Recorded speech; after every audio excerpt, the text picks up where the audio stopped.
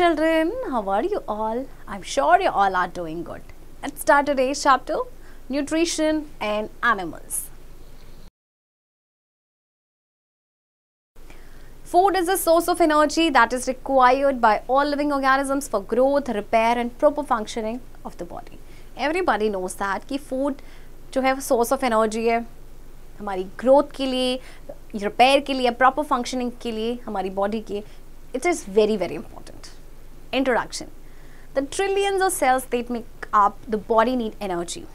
Even at rest, a cell needs energy to stay alive. Any form of work, such as the contraction of a muscle, adds to the body's energy requirements. In order to meet its energy needs, the body must be able to use the energy stored in eaten foods. Food, however, is more than just an energy source. At every moment of life, body tissues are being repaired and rebuilt. New cells are being formed to replace damaged or aged ones. Food, along with oxygen and water, are the raw materials the body utilizes for growth and repair. In the previous chapter, you have learned about how various plants obtain nutrition by various modes. Animals depend on plants and other animals' food. In this chapter, you will get to know about nutrition process and animals. देखिए previous chapter में हमने nutrition process पढ़ा था in plants and इस chapter में हम पढ़ेंगे nutrition process in animals. अब देखिए किसी भी लिविंग ऑर्गेनिज्म की जो बॉडी है ट्रिलियंस ऑफ सेल से बनी होती है ना, और उसके बाद उन्हें एनर्जी की ज़रूरत होती है. इवन अगर हमारी बॉडी रेस्ट पे है तब भी सेल को एनर्जी की रिक्वायरमेंट होती है टू स्टे अलाइव. तो कोई भी फॉर्म ऑफ वर्क हो, जैसे कि आपका कॉन्ट्रैक्शन है मसल का, राइट, तो इससे क्या होता है कि बॉडी की एनर्जी रिक्वायरमेंट आपकी बढ़ जाती है. तो इस एनर्जी नीड को मीट करने के लिए आप बॉडी को क्या करना है कि उसको एनर्जी सप्लाई करना है ना. हालांकि आपका जो फूड है आपका एक एनर्जी सोर्स, मतलब it's not only a energy source, it's more than just an energy source. Her moment of life पे बॉडी टिश्यूज आपके रिपेयर होते हैं, रीबिल्ड होते हैं, न्यू सेल्स बनते हैं, डैमेज होते हैं, जो वर्न आउट आपके सेल्स होते हैं वो रिप्लेस होते हैं आपके, राइट. तो फूड आपका ऑक्सीजन एंड वाटर के साथ और कुछ दूसरे रॉ मटेरियल्स के साथ बॉडी में यूटिलाइज हो जाता है ग्रोथ एंड रिपेयर के लिए. 2.1 nutrition in animals. We know that plants are autotrophs as they make their own food. Like plants, animals are not able to make their own food. In fact, they depend on plants and other animals for food. Hence, they are called heterotrophs. We obtain food such as wheat, rice, vegetables and fruits from plants. We get milk products, eggs and meat from animals. Living beings that obtain food from plants are called herbivores. Human beings that obtain food from both plants and animals are called omnivores. Nutrition is the process of taking in food and breaking it into simple and soluble form which can be easily absorbed by cells. अब देखिए plants, आपको पता है previous chapter में आपने पढ़ा था plants autotrophs होते हैं जबकि एनिमल्स हेटेरोट्रॉप्स होते हैं. Why? Because they can not make their own food. Animals जो होते हैं वो प्लांट्स पे डिपेंडेंट होते हैं अपने फूड के लिए. अब देखिए लिविंग बींग्स जो अपना खाना प्लांट से ऑब्टेन करते हैं वो आपके हर्बीवोर्स होते हैं, ओके. और आपके ह्यूमन बींग्स जो होते हैं वो प्लांट एंड एनिमल दोनों से अपना खाना ऑब्टेन करते हैं. सो दे आर ओमनिवोर्स. न्यूट्रिशन का प्रोसेस क्या है आपका कि फूड को टेक इन करना, फिर वो आपका सिंपल एंड सॉल्युबल फॉर्म में आपका वो ब्रेक हो जाता है जिसको हमारे जो सेल्स है वो इजीली एब्सॉर्ब करते हैं. 2.2 types of nutrition. There are two main types of nutrition, autotrophic and heterotropic, जो हमने previous chapter में जिनकी बात की थी. Heterotropic nutrition is of 3 types: holozoic, parasitic and saprotrophic. Earlier we have studied about saprotrophic and parasitic types of nutrition. Like plants, these are the same in animals. Let's now study about holozoic nutrition. अच्छा देखिए अब heterotropic जो nutrition है वो आपके 3 types में है. Parasitic and सेप्रो जो ट्रॉपिक न्यूट्रिशन है वो आपका सेम था जैसे प्लांट्स में था. तो अब हम होलोजोइक के बारे में पढ़ते हैं. So let's get started. Holozoic nutrition. The word holozoic is derived from 2 words. होलोस means whole and zoikos means animal. The mode of nutrition in which solid particles of food are taken in is called holozoic mode of nutrition. Most animals, including human beings, take solid food into their body by the process of ingestion. अब देखिए holozoic mode of nutrition का मतलब क्या है, जिसमें solid particles जो food के लिए जाते हैं। तो ज़्यादातर एनिमल्स जिसपे हम ह्यूमन बींग्स भी इंक्लूडेड हैं वो सॉलिड फूड को लेते हैं अपनी बॉडी में by the process of ingestion. Ingestion means to take in the food, okay. The ingested food is then broken down or digested into simpler substances which are finally absorbed into the cells of the body. The undigested and unabsorbed part of the body is thrown out of the body by the process of ingestion.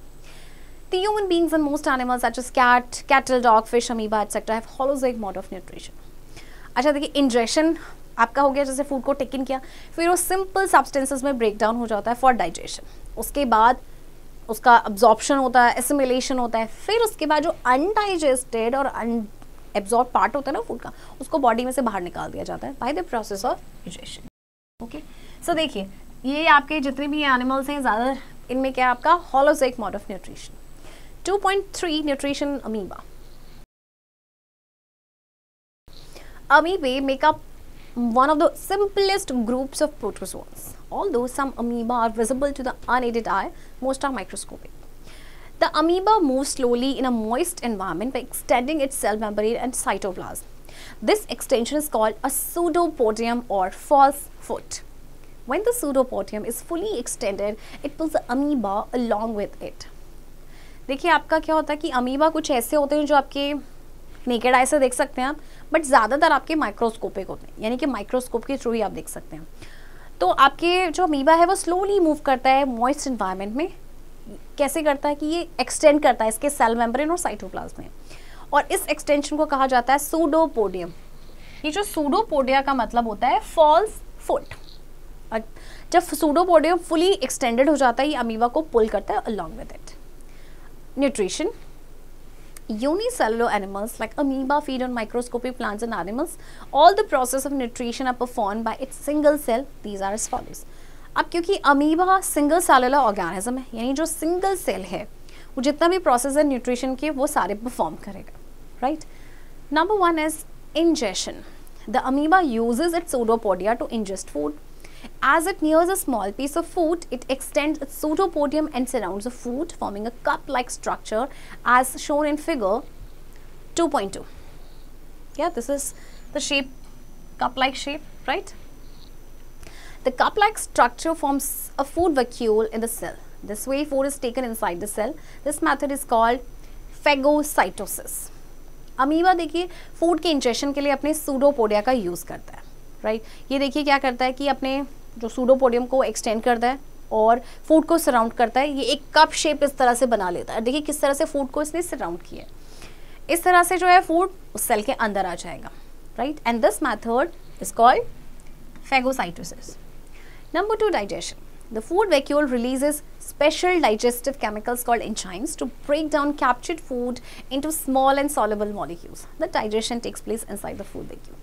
अब आपका food का ingestion हो चुका है, right. अब जो food vacuole है वो स्पेशल डाइजेस्टिव केमिकल को रिलीज करेगा जिसे कहते हैं एंजाइम, जो कैप्चर्ड फूड को ब्रेक डाउन करेगा स्मॉल एंड सॉल्युबल मॉलिक्यूल्स में। Number 3, absorption.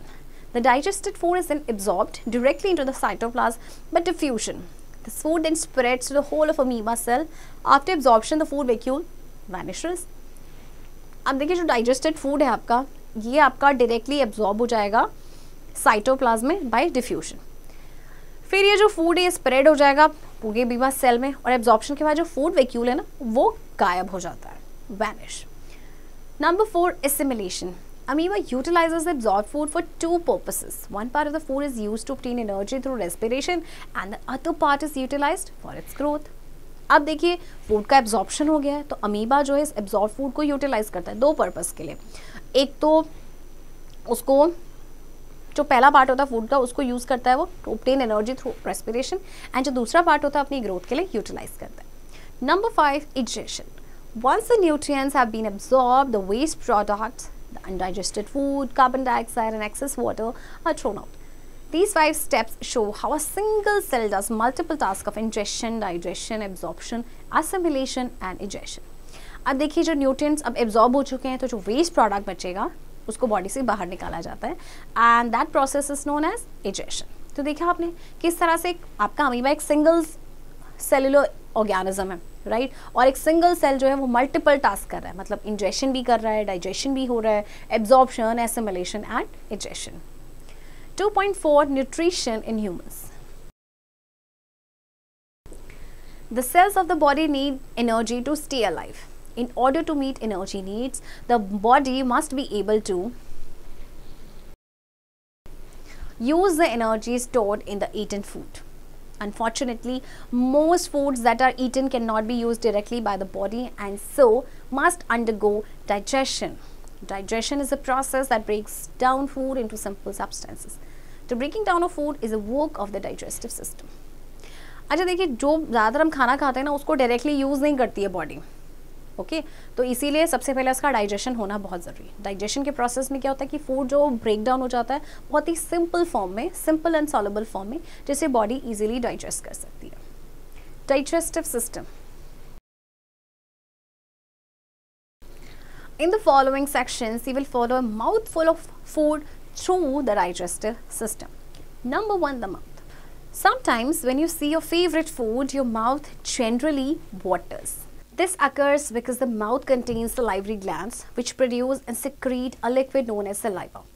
It helps to moisten the food. It contains a chemical substance called ptyalin which breaks down some of the starches in the food into sugars. It also helps in breaking down of food into simpler substances. Now think of a sandwich. As you bite into it, the incisors of front teeth cut off a large piece. Here the flat-headed premolars and molars or back teeth grind and crush it into small pieces.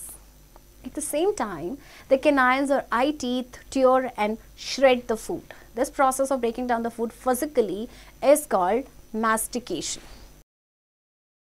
Sometimes you spit out food because its taste is bad. The tongue has taste buds present on its surface which help in distinguishing various tastes: sour, salty, sweet or bitter.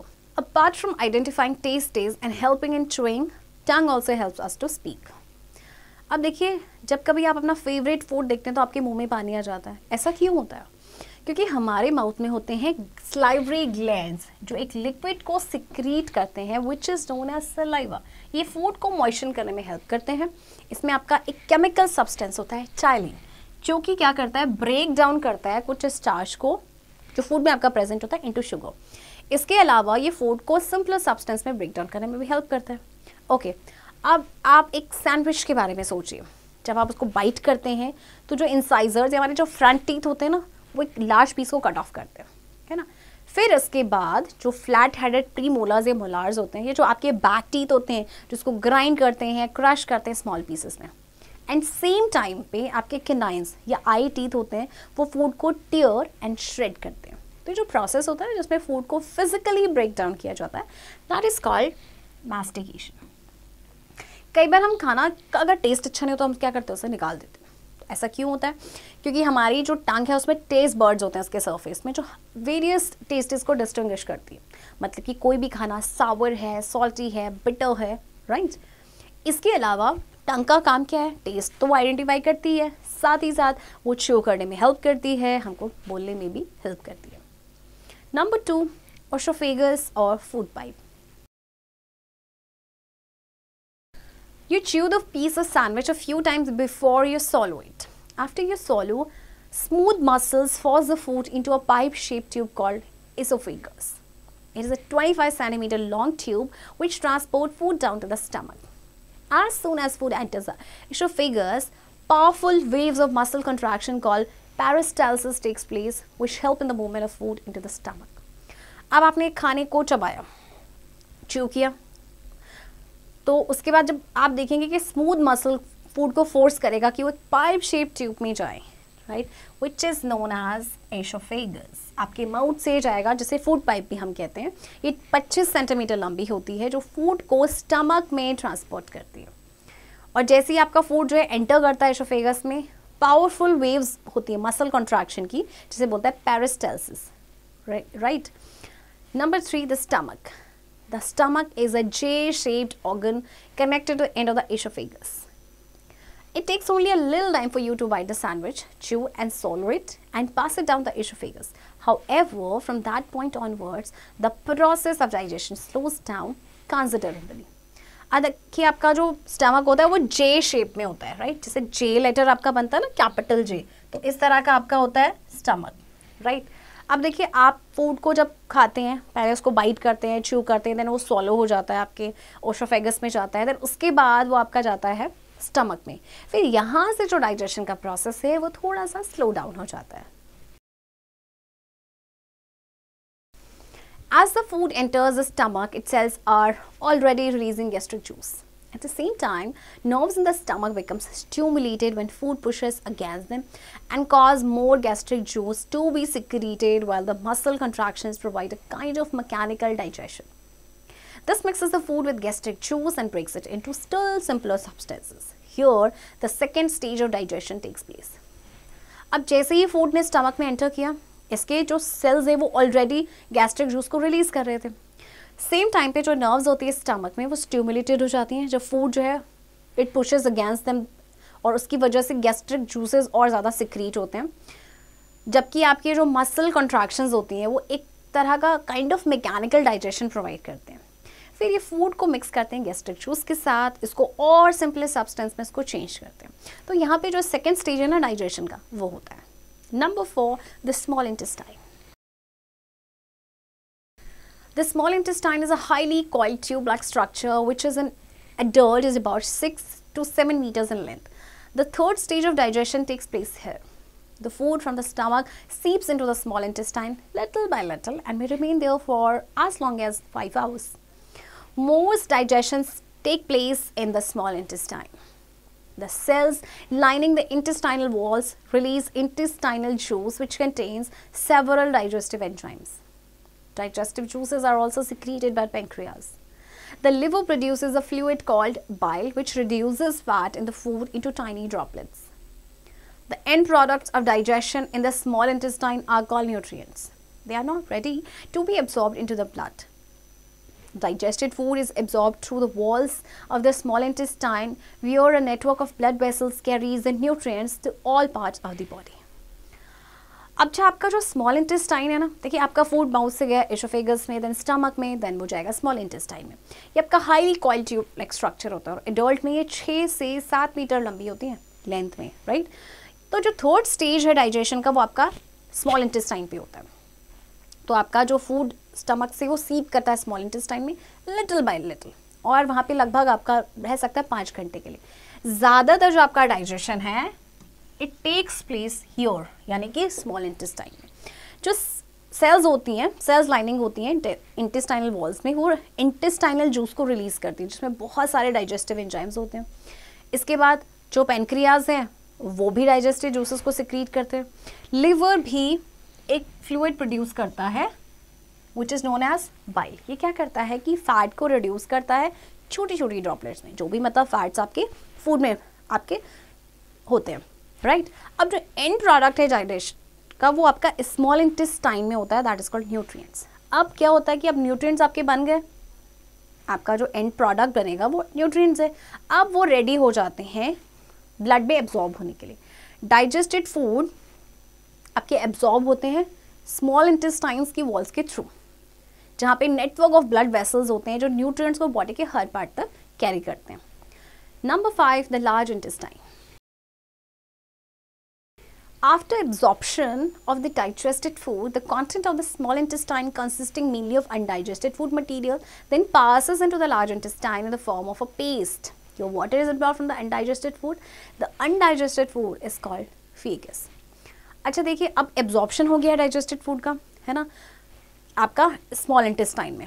तो अब जो भी आपका content बचेगा small intestine का वो undigested food material होगा, तो वो लार्ज इंटेस्टाइन में जाएगा पेस्ट की फॉर्म में. अब यहाँ पे क्या होगा कि मोर वाटर इज एब्जॉर्ब, वो जो अनडाइजेस्टेड फूड है. बाकी जो अनडाइजेस्टेड फूड है दैट इज कॉल्ड फेकस, जो बॉडी से निकालना होता है. 2.5 digestion in ruminants. Ruminants are animals with split hooves and a system of eating and digestion known as chewing the cud. Some such animals are sheep, cattle, goat, deer, etc. Most ruminants have 4 cavities in their stomach. These are the rumen or pouch, the reticulum or honeycomb, the omasum and the abomasum or maw. Usually a half-chewed mouthful of food is swallowed by a ruminant. This food passes down to the rumen where it is partly digested. From the rumen, the food goes to the reticulum where it is softened and changed into a small mass called cud. Interestingly, the cud is sent back to the animal's mouth where it is thoroughly chewed again and mixed with saliva.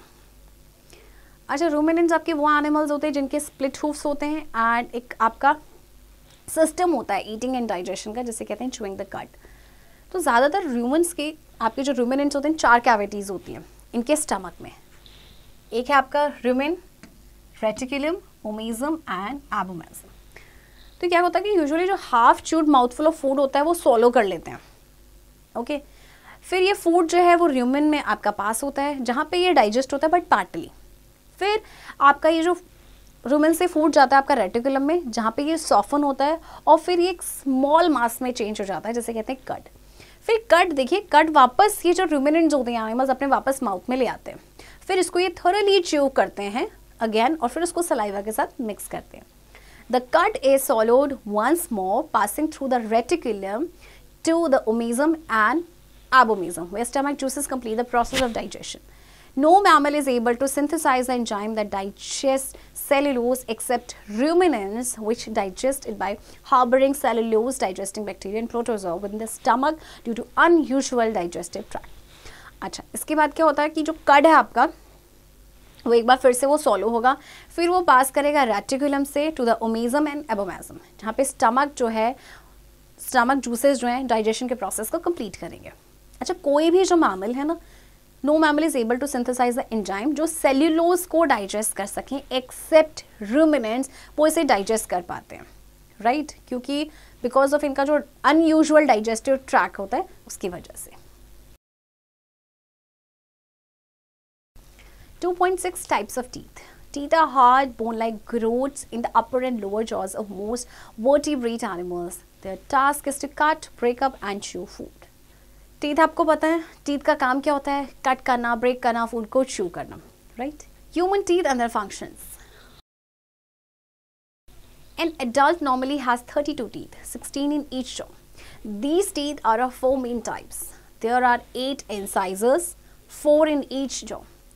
These are our front teeth, sharp and have chisel-like shape for cutting off pieces of food. Behind these are 4 canine teeth, one on each side. Both on the upper and lower have a fang-like shape for tearing food, especially meat. The other teeth, premolars and molars, break up food and chew it. Chewing movements cause the teeth to act like millstones and grind the food. An adult human being has 8 premolars and 12 molars altogether. The premolars are smaller and located in front of the molars. अच्छा, adult में ना normally आपके 32 teeth होते हैं, हर jaw में 16, यानी 16 ऊपर वाले जॉ में एंड 16 आपके लोअर जॉ में. तो इसमें 8 इंसाइजर्स होते हैं आपके, 4 हर जॉ में होंगे. आपके फ्रंट टीथ, ये जो आपके फ्रंट टीथ होते हैं ना पहले के 4 दोनों जॉज में, ये आपके होते हैं इंसाइजर्स. फिर इसके बाद आपके आते हैं कैनाइन, देन उसके बाद pre molars and then molars. ये आपके ब्रॉड शेप टीथ होते हैं. एंड आपके जो प्री मोलर्स एंड मोलर्स होते हैं वो क्या करते हैं? फूड को ब्रेक करते हैं, च्यू करते हैं.